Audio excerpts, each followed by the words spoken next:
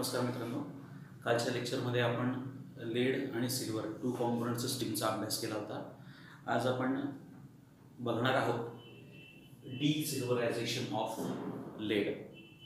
डिसिल्वरायझेशन म्हणजे काय? सिल्वरचं कॉन्सन्ट्रेशन वाढवणं. ओके, आता त्याच्यासाठी आपण कालची लेड आणि सिल्वरची जी फेज डायग्राम बघितली होती ती फेज डायग्राम आपण परत ड्रॉ करू.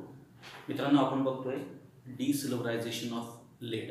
ओके, म्हणजे हा जो लेड आहे, सपोज या लेडमध्ये आपण सिल्वर मिक्स केलं असेल तर त्या लेडला आपण काय म्हणणार आहोत? त्या लेडला आपण काय म्हणणार आहोत? अर्जेंटिफेरस लेड. ओके, या लेडमध्ये काय मिक्स केलं आपण? सिल्वर. या लेडमध्ये सिल्वरचं प्रपोर्शन आहे किती आहे? 0.1% काय आहे? सिल्वर. आणि उरलेलं 0.99% काय आहे? तर काय आहे? लेड आहे. ओके, आता या डिसिल्वरायझेशन ऑफ लेडमध्ये आपण काय करत असतो? तर हा जो सिल्वर आहे त्याचं प्रपोर्शन आपण वाढवायचा प्रयत्न करतोय. सिल्वरचं प्रपोर्शन वाढतंय म्हणजे कोणाचं प्रपोर्शन त्या ठिकाणी कमी होणार? ऑब्वियसली लीडचं प्रपोर्शन त्या ठिकाणी काय होणार आहे? कमी होणार आहे. सो हे कशा पद्धतीने करू शकतो ते आपण बघूयात. आता परत सांगतो, अर्जेंटिफेरस लीडमध्ये काय आहे? 0.1% सिल्वर आणि उरलेलं काय आहे? लीड. या डिसिल्वरायझेशनमध्ये आपण सिल्वरचं प्रमाण वाढवणार आहे आणि त्या ठिकाणी लेडचं जे प्रपोर्शन आहे ते आपण थोड्याफार प्रमाणात काय होणार आहे? तर कमी होणार आहे. आता आपण बघितलं होतं या ॲक्सिसला आपण काय घेतलं आहे? Pure silver, that is 100% silver आणि 0% लेड. इथं आहे 100% लेड आणि 0% सिल्वर. ओके, आणि हा जो आहे पॉइंट बी, त्याचं टेम्परेचर आहे 327 डिग्री सेल्सिअस. हा आहे प्युअर लीडचा मेल्टिंग पॉइंट. मित्रांनो, ही जी डिसिल्वरायझेशन ऑफ लीड आपण म्हणतो आहे, बघणार आहोत, त्या प्रोसेसला म्हणतात पॅटिन्सन्स प्रोसेस. काय होतं या प्रोसेसमध्ये? आपण आता काय करणार आहोत? हे जे आपलं अर्जेंटिफेरस लीड आहे, या अर्जेंटिफेरस लीडला आपण हीट करणार. हीट केल्यामुळे लीड आणि म्हणजे अर्जेंटिफेरस लीडचं कन्व्हर्जन कशामध्ये होणार आहे? लिक्विडमध्ये होणार आहे. कुठपर्यंत हीट करणार आपण? हा जो लीड आहे त्या लीडच्या मेल्टिंग पॉईंटपेक्षा जास्त. फॉर एक्झाम्पल आपण त्याला इथपर्यंत हीट केलं. लीडचा मेल्टिंग पॉईंट किती आहे? 327 डिग्री सेल्सिअस. ओके, पण या अर्जेंटिफेरस लीडला आपण या 327 डिग्री सेल्सिअसपेक्षा जास्त हीट केलं.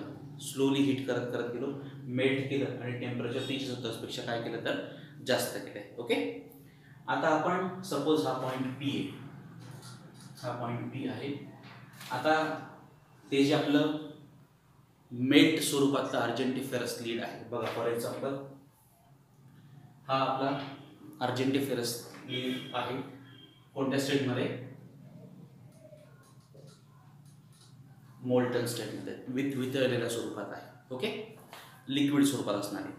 आपण आता त्याला कूल करायला सुरुवात केली. मित्रांनो, कूल केल्यामुळे हा जो लिक्विड स्टेटमधला लीड आहे, जसं आपण कूल करत जाऊ तसा लिक्विड स्टेटमधला लीड त्याचं काय होणार? काय कशात सुरुवात होणार आहे?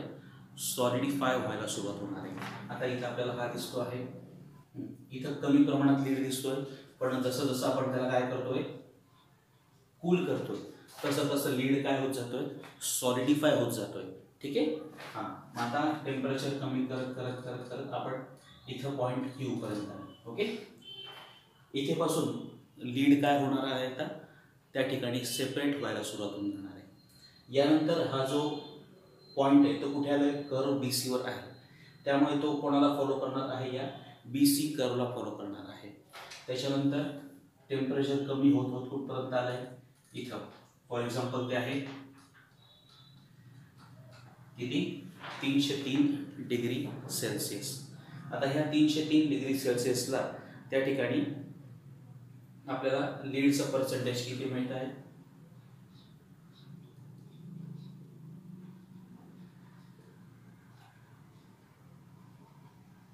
लीडचं पर्सेंटेज किती मिळालं 97.5% आणि सिल्वर किती आहे 2.5%. म्हणजे जसं जसं आपण कूल करत करत जाऊ तसं तसं सॉलिड लीड त्या ठिकाणी सेपरेट होऊन जाणार आहे आणि लिक्विडमध्ये कोणाचं प्रपोर्शन वाढतं आहे सिल्वरचं प्रपोर्शन वाढतं होतं. तो जो अर्जेंटिफेरस लीड होता त्याच्यामध्ये सुरुवातीला सिल्वर किती सांगितलं होतं आपण किती होता 0.1% आणि आता आपण जसं जसं कूल करत जातोय तसं तसं त्या ठिकाणी सिल्वरचं प्रपोर्शन काय होत जात आहे वाढत जात आहे. ठीक आहे. आता हा जो टेम्परेचर आहे याच्यापुढे फर्दर कूलिंग केलं तरी लीड आणि सिल्वरचं प्रपोर्शन बदलत नाही. हा जो पॉईंट सी आहे या पॉईंट सीला आपण युटेक्टिक पॉईंट म्हणतो आणि ह्या पॉईंट सीला जे टेम्परेचर आहे त्या टेम्परेचरला आपण कोणतं टेम्परेचर म्हणणार आहोत युटेक्टिक टेम्परेचर. ओके.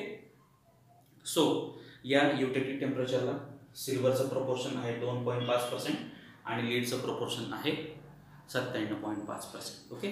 काय केलं आपण या प्रोसेसमध्ये अर्जेंटिफेरस लीडला आपण पहिले लीडच्या प्रॉपर मेल्टिंग पॉईंटपेक्षा जास्त हिट केलं. इथं 327 डिग्री प्युअर लीडचा मेल्टिंग पॉईंट आहे त्याच्यापेक्षा जास्त आपण त्याला हिट केलं. हिट केल्यामुळे तो कोणत्या स्टेटमध्ये जाणार आहे लिक्विड स्टेटमध्ये. त्या अर्जेंटिफेरस लीड म्हणजे त्या मोल्टन फॉर्ममध्ये आपण त्याला कूल करत गेलो. कूल केल्यामुळे टेम्परेचर कसं होणार आहे कमी होणार आहे. टेम्परेचर कमी होतं कुठपर्यंत आलं क्यूपर्यंत आलं. क्यू नंतर तो लीड जो आहे तो काय होणार आहे सॉलिडिफायला सुरुवात होणार आहे. सॉलिडिफाय झाला लीड आपण बाजूला करत गेलो आणि उरलेलं जे लिक्विड आहे त्या लिक्विडमध्ये कोणाचं प्रमाण वाढत जाणार आहे त्या ठिकाणी ऑब्व्हियसली सिल्वरचं प्रमाण. आपण इथे दिसतो लीड कमी प्रमाणात आहे. जसं जसं कूल करत जाऊ तसं तसं लीड काय होत जाणार आहे जास्त सॉलिडिफाय होत जाणार आहे आणि वरचं जे लिक्विड आहे त्या लिक्विडमध्ये कोणाचं प्रमाण वाढणार आहे मित्रांनो मग सिल्वरचं प्रमाण वाढणार आहे. ओके मित्रांनो हे झालं डिसिल्वरायझेशन ऑफ लीड. मित्रांनो आपण बघतो आता formation of compound with congruent melting point. कोणताही कंपाऊंड जर आपल्याला फॉर्म करायचा असतो तर त्या ठिकाणी आपल्याला काय लागतील दोन रिॲक्टंट लागतील. दोन रिॲक्टंट एकमेकांशी रिॲक्ट होतात आणि त्याच्यापासून काय निर्माण होतोय कंपाऊंड निर्माण होतोय. बघा मित्रांनो suppose component x plus component Y. किती कंपाऊंड दिसत आहे आपल्याला किती कंपोनंट दिसत आहेत दोन. हा पहिला कंपोनंट एक तो आहे कोणत्या फॉर्ममध्ये आहे सॉलिड फॉर्ममध्ये. वाय दुसरा कंपोनंट आहे तो पण कोणत्या फॉर्ममध्ये आहे सॉलिड फॉर्ममध्ये. ओके. हे दोघं एकमेकांशी रिॲक्ट झाले आणि त्यांनी काय तयार केलं आहे कंपाऊंड एक्स वाय.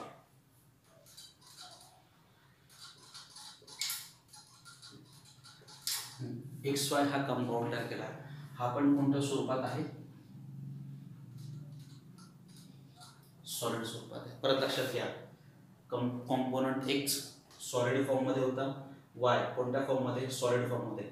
या दोघांमध्ये केमिकल रिॲक्शन झाली आणि त्यांनी कंपाऊंड एक्स वाय निर्माण केला आहे जो कोणत्या फॉर्ममध्ये आहे सॉलिड फॉर्ममध्ये आहे. या कंपाऊंड एक्स वाय मध्ये फॉर एक्झाम्पल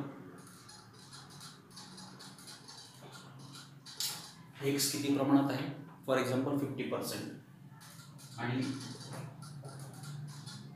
वाय पण किती प्रमाणात आहे 50%. ओके. आता हा जो सॉलिड कंपाऊंड एक्स वाय आहे मित्रांनो या सॉलिड कंपाऊंडला आपण काय केलं हीट केलं.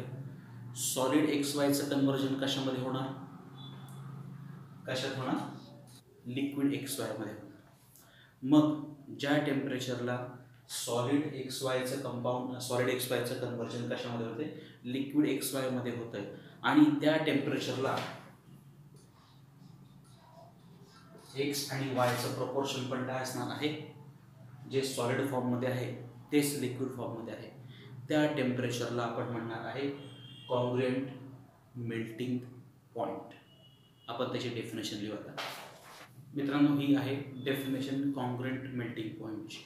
काय डेफिनेशन आहे द कंपाऊंड. कंपाऊंड कोणता बघा आपण कॉम्पोनंट एक्स कोणत्या फॉर्ममध्ये आहे सॉलिड. कॉम्पोनंट वाय कोणत्या फॉर्ममध्ये सॉलिड. यांच्यापासून काय निर्माण झाला आहे कंपाऊंड एक्स वाय तो पण कोणत्या फॉर्ममध्ये आहे सॉलिड. सो द कंपाऊंड कोणता आहे मग x Y which melts sharply. आपोआप मेल्ट होईल का त्या सॉलिड कंपाऊंड आपल्याला काय करावं लागेल, हीट करावं लागेल. हीट केल्यामुळे सॉलिडचं कन्व्हर्जन कशामध्ये होणार आहे,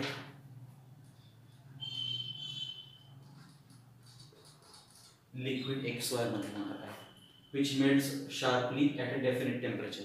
एका पर्टिक्युलर डेफिनेट टेम्परेचरला तो सॉलिड XY चं कन्व्हर्जन कशामध्ये होते, लिक्विड XY मध्ये. पण त्या टेम्परेचरला काय होतं मित्रांनो, सॉलिड XY मध्ये आपण काय सांगितलं, Xचं पर्सेंटेज 50% असू शकतं, Yचं 50% असू शकतं. मग हा सॉलिड ज्यावेळेस मेल्ट होऊन लिक्विड फॉर्ममध्ये जातो त्यावेळेस X आणि Yचं कंपोजिशन, X आणि Yचं पर्सेंटेज कसं असणार आहे, सेम असणार आहे. Having same composition as the solid compound is called as congruent melting point. बरोबर. So the compound which melts sharply at a definite temperature forms a liquid having same composition as a solid compound is called as congruent melting point. किती phases दिसतात आपल्या इथं, solid X, solid Y, solid XY आणि liquid XY. या 4 phases दिसत आहेत. या 4 फेजेससाठी आपण आता एक फेज डायग्राम काढू. आपण काय म्हटलं होतं की किती फेजेस दिसतात आपल्याला त्यासाठी, सॉलिड X हा जो ॲक्सिस आहे तो कोणासाठी, सॉलिड X साठी. हा ॲक्सिस कोणासाठी आहे, सॉलिड Y साठी. ओके. आणि हा जो पॉइंट आहे किंवा ही जी लाईन आहे ती कोणासाठी आहे, कंपाऊंड XY साठी. किती आपल्याला त्या ठिकाणी कर्व दिसत आहेत, कर्व XC ही पहिली कर्व झाली. दुसरी आहे कर्व YD आणि तिसरी आहे CP आणि D. तिसरी फ्रीजिंग पॉइंट कर्व आहे CP आणि D. ओके मित्रांनो, ही जी XC जी कर्व आहे ती कोणत्या फेज मध्ये इक्विलिब्रियम दाखवत आहे, सॉलिड X आणि लिक्विड, सॉलिड X आणि लिक्विड मध्ये. YD ही जी कर्व आहे ती कोणामध्ये इक्विलिब्रियम दाखवत आहे, सॉलिड Y आणि लिक्विड मध्ये. ओके. त्याचप्रमाणे CP आणि D ही जी कर्व आहे, फ्रीजिंग पॉइंट कर्व, ही कोणामध्ये इक्विलिब्रियम दाखवते, कंपाऊंड XY आणि लिक्विड मध्ये. बरोबर आहे. या झाल्या 3 कर्व्स. मित्रांनो, या CPD कर्व मध्ये हा जो पॉइंट P आहे, या पॉइंट P ला आपण कोणता म्हणणार आहे, कॉन्ग्रुएंट टेम्परेचर. ही CPD कर्व काय दाखवते, variation of composition with different temperatures. या टेम्परेचर P मध्ये कंपाऊंड XY कशात कन्वर्ट होतं, लिक्विड फेज मध्ये कन्वर्ट होतं. या पॉइंट P ला सॉलिड कंपाऊंड XY चं कंपोजिशन हे लिक्विड फॉर्म मध्ये असलेल्या XY इतकंच असतं. ते आपण कशाने दाखवणार आहे, P डॅशने दाखवणार. म्हणून या पॉइंटला आपण कोणता पॉइंट म्हणणार आहे, कॉन्ग्रुएंट मेल्टिंग पॉइंट. ठीक आहे. आता हा जो कॉन्ग्रुएंट मेल्टिंग पॉइंट आहे P, किती फेज दाखवता इथं, सॉलिड आणि दुसरी कोणती आहे, लिक्विड. म्हणून P is equal to 2. Okay. आताच आपण काय म्हटलं की या पॉइंट P ला लिक्विड फॉर्म मध्ये जो XY आहे त्याचं कॉम्पोजिशन आणि सॉलिड फॉर्म मध्ये जो XY आहे त्याचं कॉम्पोजिशन कसं आहे, सेम आहे. म्हणून C इज इक्वल टू 1. मग या जो पॉइंट P आहे त्याच्यासाठी आपण रिड्यूस्ड फेज लॉ अप्लाय करू. काय आहे तो, F is equal to C minus P plus 1. C ची किंमत किती, 1. P ची किंमत किती, 1. So F is equal to 0.